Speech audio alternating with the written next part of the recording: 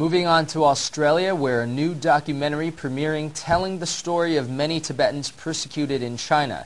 It highlights the loss of Tibetan culture since the Chinese occupation began. Brisbane's Dendy Theatre premieres Tibet's Cry for Freedom, a documentary produced and directed by South Australian filmmaker Lara Damiani.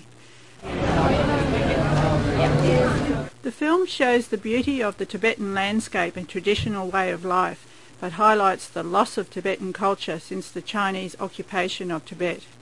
Human rights and environmental destruction issues in the region are highlighted. Tenzin Choegyal from Brisbane composed the Tibetan music for the film.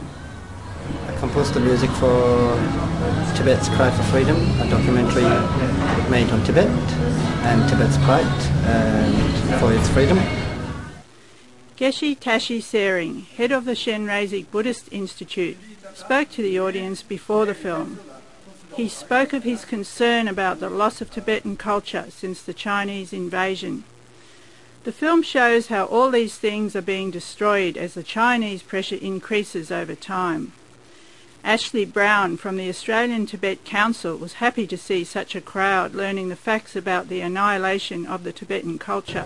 It's a fantastic movie at a great time, a very important time for Tibet. Take a good look at the Tibetan flag, for as the culture dies out, so may the flag disappear forever. Chris Martin, NTD, Brisbane, Australia.